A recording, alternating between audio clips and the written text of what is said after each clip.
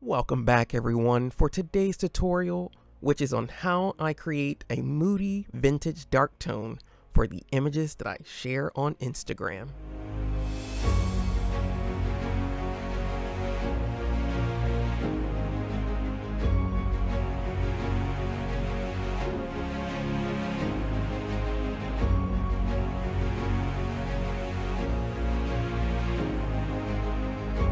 I know it's been quite a while since my last upload here on YouTube, and I thought that I would do a very fun video for sort of my return.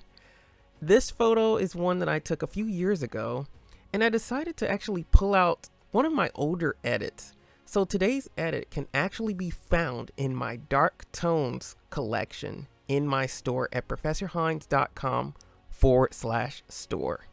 So if you're interested in utilizing this look for your photos, you'll be able to find it there. So let's get started with our edit for today. So first we want to start out, for this particular photo, we're actually going to have a more cooler look. That's a little bit different from a lot of the images that I've been doing lately. So that's come I said, let's try this particular look, have a little fun, do something a little different. So we want to have a little bit cooler temperature to our photos. And so we're going to dial this down quite a bit. That looks pretty good. And then we'll bring down our tint ever so slightly as well. Okay. And so next I want to decrease my contrast. Go to about -27. That works. And then for this we'll also dial down our highlights. And we'll bring those down quite a bit. Now for my shadows, I want to increase that to about +40 and decrease my white level. And we'll also do the same for the black level. So next I want to increase my clarity quite a bit here. And we'll add a little texture into this as well. I'll add a little bit of that. So next I want to come down to my tone curve, and so this is where we're going to get our vintage look. Now since I already have this pre-made, we'll choose my Fortran Curve Plus, and that will give me a little bit flatter look in some of my shadow and black points of my tone curve here. And then what I also want to do is decrease the light, decrease a little bit of the dark, and then significantly increase the shadows here. And that looks pretty good. And then next, I also want to adjust my curve and where my points are here. And so we'll bring this up about 60. Okay, that looks good. So next, one of my favorite parts, the HSL. So we want to adjust some of our hues here. And so for our reds, we're going to change that all the way up to our more orange color look there.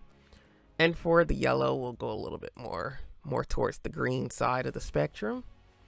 And we'll adjust a few of these other colors, a little bit of magenta, we'll adjust that a bit. And our greens, we'll kind of increase the green color there. Okay. So next, saturation, we're going to increase our orange here ever so slightly, decrease a little bit of the reds. And then I want to significantly get rid of a lot of this blue. So we're going to decrease this quite significantly here. And then also the same for, as you see, we have some of these purple, magenta that's there. And so I want to bring that down as well.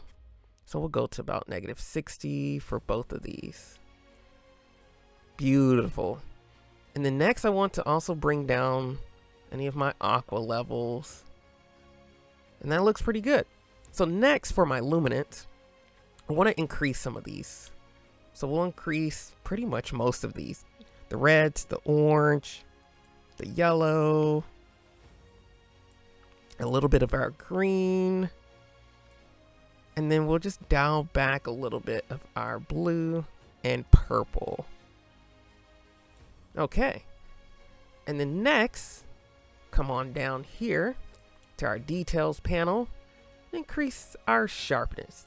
As you all know, I'm always a big fan of sharpness, so we'll add quite a bit there. And for our noise reduction, we'll just go my standard about 20 or so.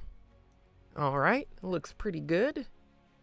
And then lastly, we'll come down to our effects and calibration.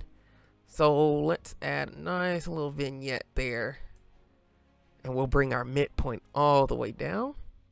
And now we really got that dark look going on. Change our roundness, feather that.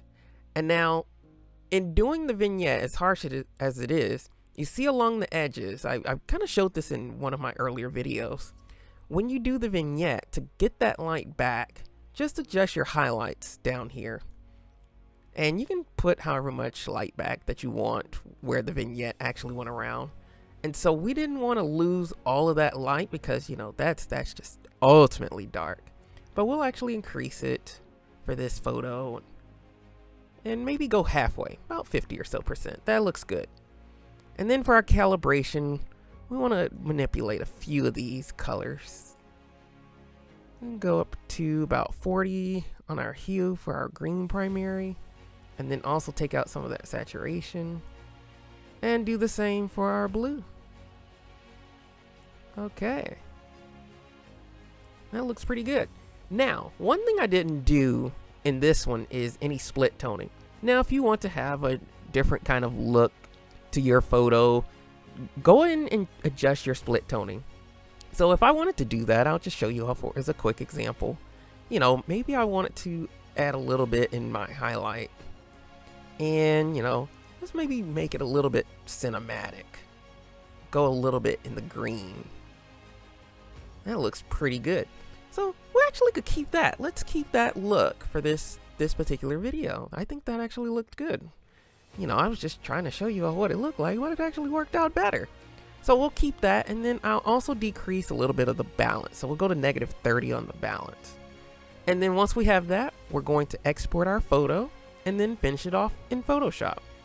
So now I've brought my image into Photoshop, and we'll do our finishing touches here. So I want to go to image, adjustments, and we want to change our levels and our curves. And so I have some presets here for these as well that we'll just run those.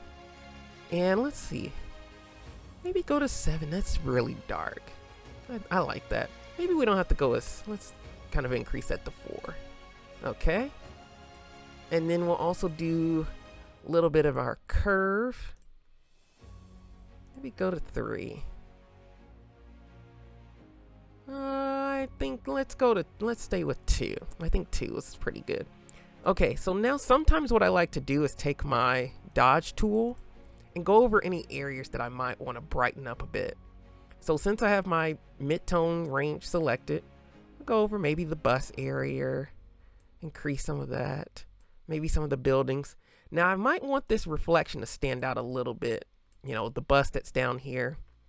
So I'm actually going to go highlights and increase the lights, the light areas that's down here, just to kind of make them stand out a little bit. Also do the same up here at the top. That looks pretty good. All right. And then once we have that, we'll just save it, and that's our image. That's how you go about creating a dark tone, and how I actually do that for the images that I share on my Instagram. So be sure to check out more of my tutorials here on my channel. And of course, follow me on Instagram and Twitter at Professor Hines. So until next time, I'll see you all in the next video.